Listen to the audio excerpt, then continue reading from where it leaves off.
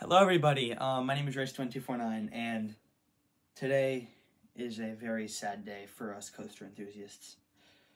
Cedar Point, after the Top Thrill Dragster having a terrible incident in August of 2021 where a metal L bracket flew off a car passing the brake run that was going over the waiting line. The metal L bracket fell off, hit a lady in the head, seriously injured. It closed down for the rest of that season and then for the rest of 2022 season.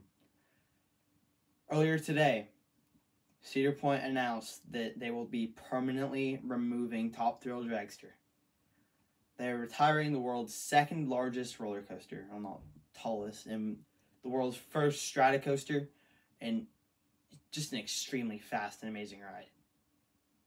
But the worst thing is, I never got to ride it.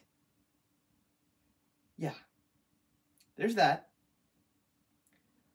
And everybody, like on every platform, YouTube, everything, just normal news, they were sure it was going to reopen because, I mean, this was just some freak accident, some mechanic not doing his job.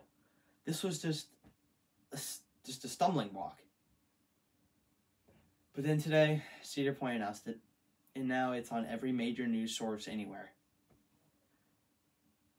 What they wrote in the blog was, after, I think it was, 19 years of operation or something like that, they're retiring the world's second tallest roller coaster and the world's first strata coaster, Top Thrill Dragster. So, that means it will be removed from the park. That'll be sad. That thing was amazing.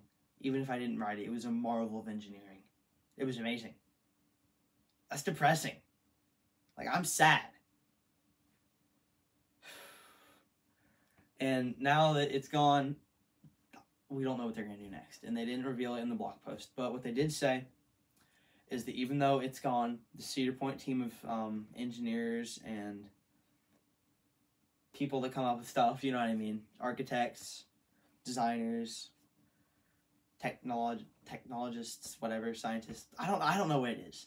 But their team of designers are going to work on something that'll still blow away everything, with new innovation and everything.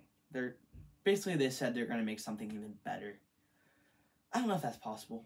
They needed that. Like, people literally went to Cedar Point just for that ride, and now it's gone. It was a centerpiece of the park, man. Like, the 2 times I've been there, once I was there when it was operating. The second time I was there a few months ago, it was not operating. But both times, operating and not, it was a marvel. It was just looking 400 feet into the sky and seeing metal was amazing. The sounds from hydraulic launch shooting 120 miles an hour, 4 seconds. That was amazing. It's devastating to me, but what are you going to do?